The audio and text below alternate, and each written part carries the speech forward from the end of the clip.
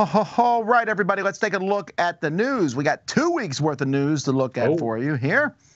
So let's start with the longest build up to a company in a while, and that's Diced. Because Diced has been pushing their wares for 6+ years now. What they are is they are an online, well, like an app. So you can get on your iPad and stuff, where it's a tutorial for a game, but it will actually walk you through the game. So far, their initial offerings were, unfortunately, almost too easy. They had like Carcassonne and things like that. Most people, you don't even need an app to teach you. But they did a Blood Rage one, which was pretty fantastic. The problem is it's hard to use Diced if you don't get publishers, and publishers don't want to use Diced unless people use it. So it's kind of a vicious circle. But we're starting to see more publishers have been announced. The entire tiny, well, not the entire, but a couple of the Tiny Epic things, Tiny Epic Pirates and Tiny Epic Dungeons are on it now, and more is coming. And Super Fantasy Brawl from Mythic Games is coming to that. So more and more companies starting to work with this. I like this idea, and I would like to see more of it happen. But unfortunately, you have to kind of get that ball spinning before people are going to do it. So, yeah, I think this is a great idea. Do you have you used it? I mean, does it really work? Does it? And do the publishers? I downloaded at Essen a few years ago. Do the publishers have to put work into it, or do they put the publishers pay them and they do it? I think the publishers pay them to do it because it is pretty time intensive. It's not just, it's a tutorial, but it will be like, okay, pass out the cards, everyone. So it's like something you can play during the game. It will say, do this next, do that next. It's pretty cool. Right. I was very impressed with it, but at the same time, they had a lot of very easy games that I wouldn't use it for. A more complex game it would work great for. All right, we got a bunch of games to talk about. First of all, Quinid has a game called Animalia. This is a 1-3 cooperative trick-taking game. Wasn't there already a game called Animalia, Z? Yeah, but they specifically even say here this is not to be confused with the Bruno Catala and Sebastian Pauschen Animalia, which is a different game, very light, cute game. Yes, I believe it's the game that put Repos on the map, right? Was it Repos? No, it was... No, that's the guys who put out Jamaica, that company. Not Space Cowboys. I forget. One of those. It's a French company. I'll look it up now. Thanks, Tom, for giving me something. No, I didn't. I should have known that off the top of my head, but I couldn't remember. I just know that. Yeah, anyway, this is a very different game. Was these looking that up and grumbling? GameWorks. GameWorks. Yes, GameWorks exists because of the original Animalia, which this has nothing to do with. So there's a dummy player in the game, which makes me not want to play because I hate dummy players. Okay, well, I'll stop playing games with you then. I'm sorry. Win-win! But anyway. Wow. Z, that's normally reserved for me, that kind of stuff. Okay. Yeah, hey, man, you know. I don't particularly like dummy players in games, but if it's built in from the beginning, like it's not something that's just added in, maybe it's fine. Yeah, interesting. I gotta say, I don't love that cover though. It's one thing is 1-3 players. That's a very odd player count. That, I mean, interesting. I mean, you know, and it's trick taking, which you don't get usually. Well, there's enough 4-player trick taking games. No, yeah, you don't normally get 2-player trick taking games. There are some. You don't normally get 1 player, and to cap it at 3 is an interesting number. The thing I'm most excited about, though, when it comes to this Animalia, it has a campaign mode. What? You're going to campaign? A campaign mode. A campaign mode? If you think I'm kidding, it's right there in our notes. It says it right there. Animalia has a campaign mode where money earned spills over from round to round. All right. I'm not sure now. All right. Yeah. Have you been thinking that Harry Potter is not cute enough? Well, we have a new game coming from the app called Mischief in Diagon Alley. A frantic race to prepare for Hogwarts. I guess you're going to run around and get your school supplies. This is actually hits too close to home because you have to run around every August, September buying up school supplies before they get too expensive or out of them. Well, anyway, there's a shortage. That's the thing. Yeah, so there's also inappropriate items. This seems like a pretty quick game. It's 15 minutes. Oh, wow. 15 dice. I'm interested in this one. There's also a pretty good chance we'll play this on the Dice Hour at some point since it's from the op. But I like this art. Yeah, it's very cute. I do like it too. Yeah. They upped the cuteness to 11 on this. It's adorable looking. You might even say adorable. Well, even though Mike is out right now, he still did the news for us, and you know that because our next thing is about Merchant's Cove, which Mike loves. And there's a big box expansion. Merchant's Cove was a game where each person is playing a very different game, their own little section game that then combines into one big game, and 4 new playable characters. Okay. They have not done a release thing, but I'm assuming it's going to go to some sort of crowdfunding. That's actually a pretty cool cover. I like the color palette on it. Yeah, it's really neat, and it's a little wagon being pulled by a cute dragon-like creature. Very cute. I mean, it's not Harry Potter cute, but it's cute. All right, we got a new game coming from Pegasus Spiel called Kuzuka. I hate that name so much, but this is from Leo Calavini. Man, that's 2 strikes, and it's 2-6. You are a mean man, sir. I'm sure Leo Calavini is a really nice guy, and there's a couple of his games like Vabank that I love a lot, but for the most part, not a huge fan. Although this really looks a lot like his game Atlantis. Yeah, he's a track lover. He's got Cartagena and then Atlantis. He's done a few games that are all about sort of following a path. Yeah. It doesn't say, I'm looking it up on Board Game Geek. It doesn't say it's a reprint of Atlantis, but boy, that sure looks that way. And with this game, if you want, you can play Candyland as well. No, you're trying to escape out of a zoo. Actually, what's his other escape? What's that game called? What's the other one? Cartagena. Cartagena. Yeah. I don't know. It might be good. I like the board and the cards. I think that looks cool. I don't like the cover that much, but everything else looks pretty cool. That lion, by the way, if you do a zoom in on that lion's face, that is pure nightmare juice. That's a wise old lion. He's smoked a lot in his life, though. He's a chain smoker. And definitely. I'm telling you, when he roars, he coughs afterwards. You know what I mean? All righty. Holy Grail Games has a new game coming called Railroad Madness. Zee, I know you're in for this one. It is a real-time dexterity and train board game. Oh, boy. Okay. Oh, okay. 18X, no. All right, I'm actually a little interested. You're just moving trains on a track as far as you can, and you're going to push or flick your trains across the tracks. Flick. I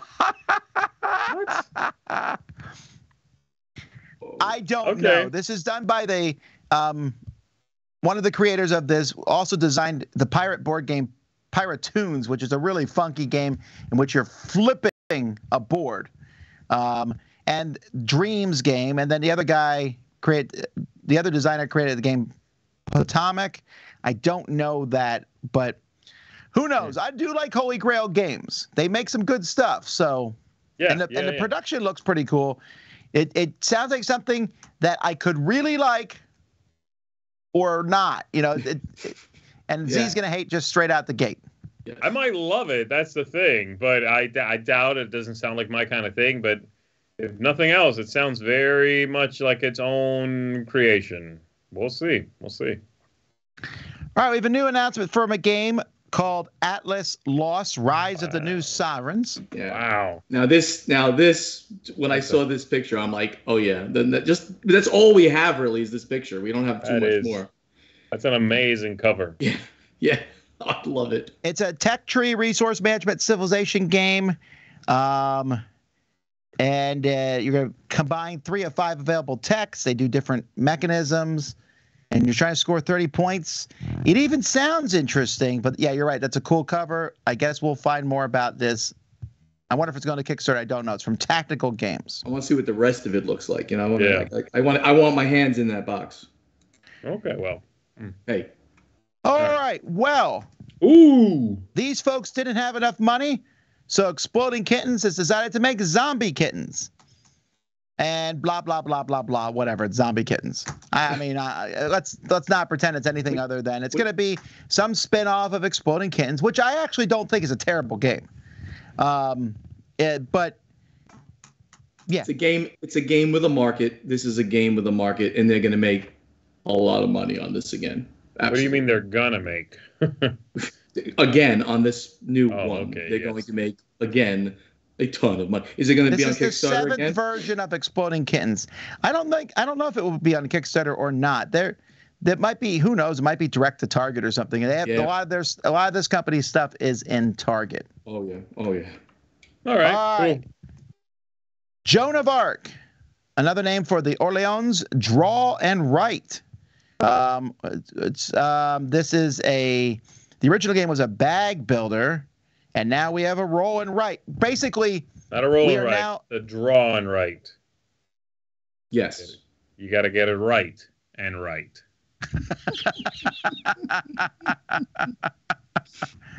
That cover is tremendous. Woof.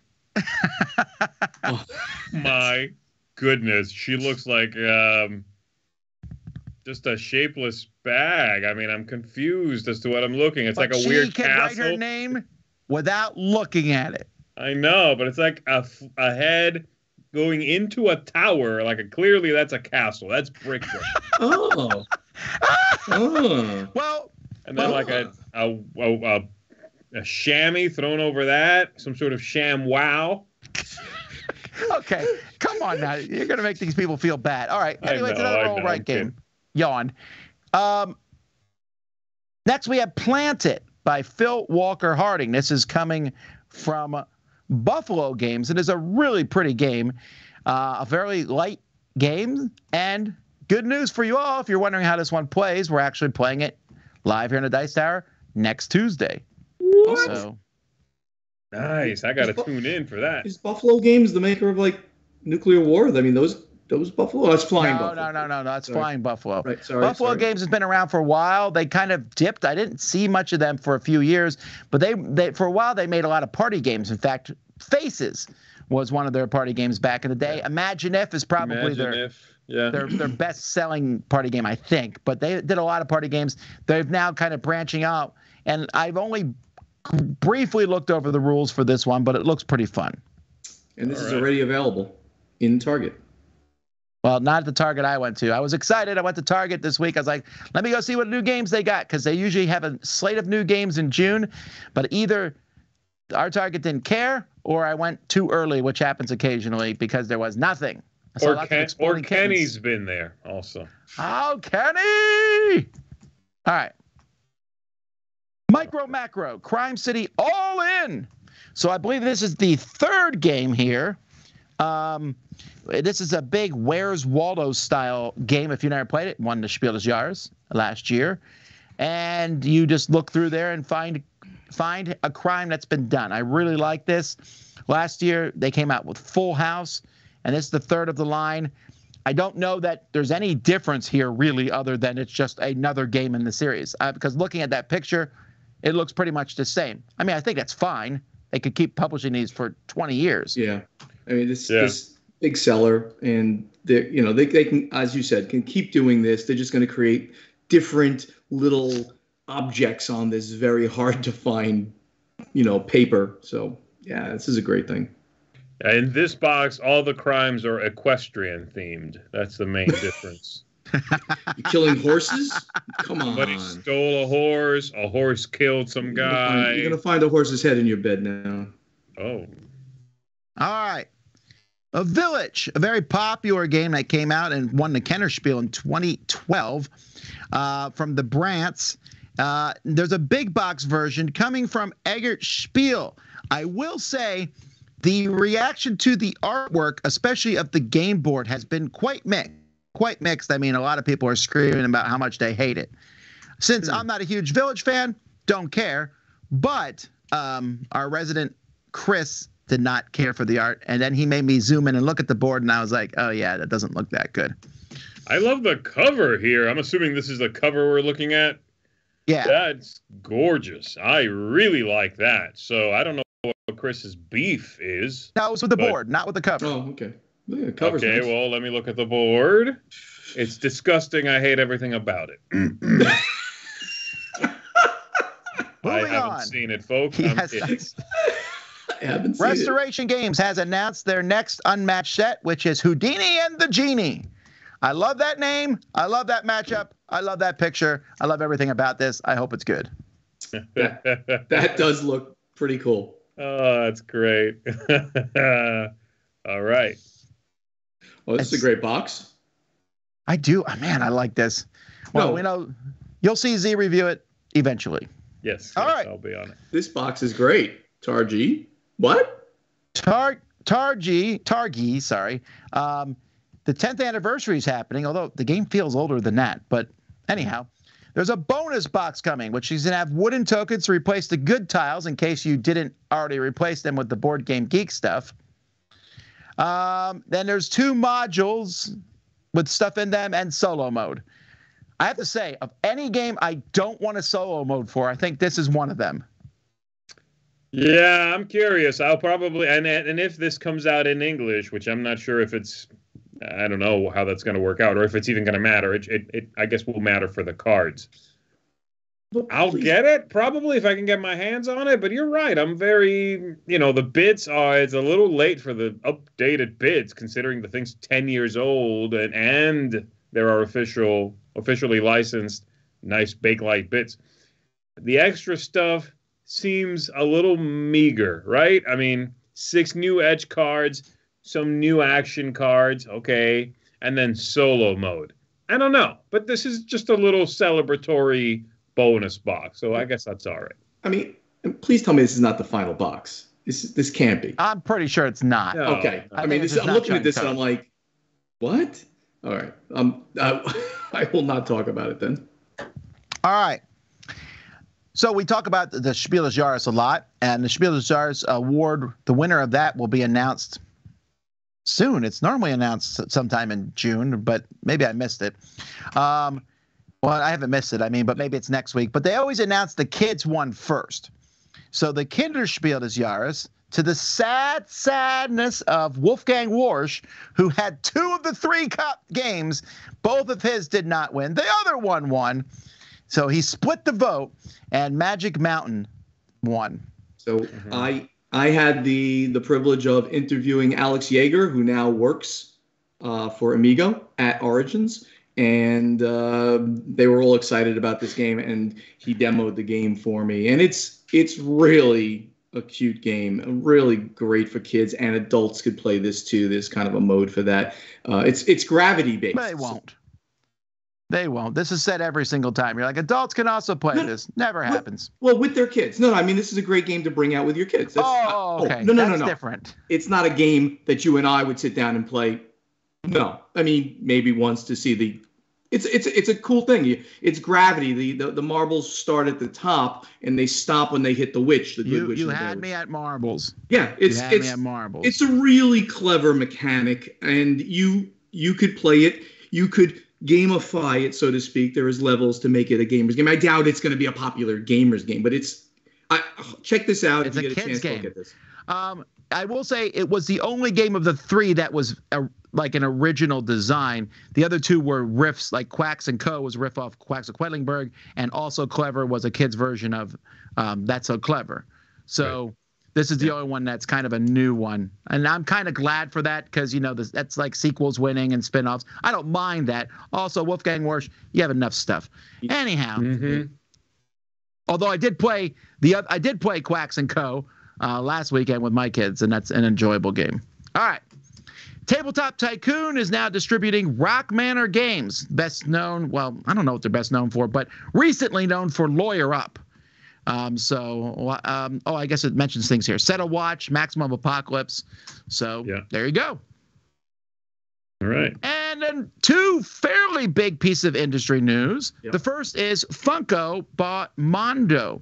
Now, interestingly enough, this is weird timing because Mondo just, 6 months ago, they and Restoration Games were working on Unmatched together, but Funko now just basically, not Funko, I'm sorry, Mondo. Mondo licensed the licensed characters that, Restoration uses, but they no longer are selling Unmatched. Restoration has complete control, but otherwise that would have been interesting because Funko owns Funkoverse, and they would have been almost buying their competing line because Funkoverse and Unmatched are often compared. Restoration Games has announced somewhere, it says in here, that this is unaffected. So Unmatched will not be affected by this sale. And Mondo recently had announced that they were kind of out of the board game business anyway. This does give Funko, though, a lot of licensing power by getting Mondo. Yeah. I spoke to Justin Jacobson about the whole relationship, and then Mondo just feeds the IPs now so that he can control the release cycle. He'll put out, stuff without like IPs on it and stuff with IPs on it. He'll go back and forth as he's creating the Unmatched releases. I think this is going to be great for Funko because they'll be, they already have a licensed stuff. They just coming out with the Jurassic World game that was on Kickstarter. So yeah, I think it's a really good thing for Funko. All right, and then the biggest news of the week by far is BackerKit is now getting into crowdfunding. So BackerKit was the first well-known pledge manager for people using Kickstarter. Since Kickstarter's pledge manager sucks, like terribly, and they've never bothered to even remotely make it better. And if you're from Kickstarter watching this, I've already told you this several times, and you know it. And I've said for years that Kickstarter should buy BackerKit and use them. And I was like, why did it didn't happen? Well, that's because BackerKit's now going to go head-to-head with Kickstarter.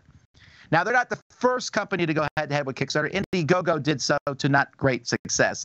Indiegogo's main income now comes from running campaigns post-Kickstarter. You're done with Kickstarter, you can keep running your campaign on Indiegogo. GameFound is going up against BackerKit, but GameFound is being very specific. They are working only in games, which is the number one thing on Kickstarter, but Kickstarter has a lot of stuff. BackerKit is doing everything. They are straight up going head-to-head with Kickstarter. And not only that, but they're flexing as they come in because their number one project, the first project they're going to have is from Cephalofair, the miniatures for Gloomhaven. And they listed like 30 companies that have agreed to work with them, including Restoration Games, including Whirligig, Thunder Griff, Leader Games.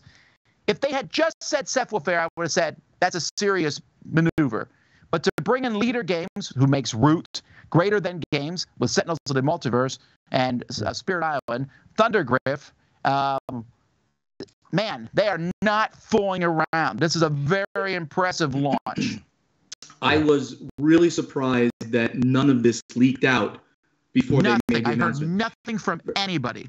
So again, at Origins, I was speaking to Justin Jacobson, Restoration Games, and he said, we've got this big announcement that's happening on Monday or Tuesday of this coming week. I'm like, you don't want to announce it at Origins? He goes, we can't. It's a big announcement. You'll hear about it soon. And when this came out, I was blown away. GameFound has already stolen, air quotes, 15% of the games off of Kickstarter.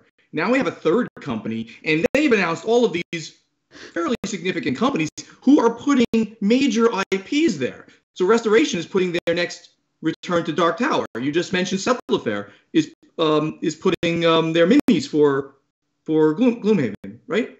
Yeah. So amazing that they've got all these people simultaneously to agree to move to their platform and bring all their big IPs.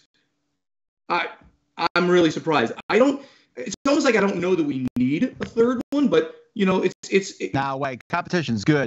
Competition is great. That's where I was going to say. Competition's great. It makes everybody better. I'm very happy to see this.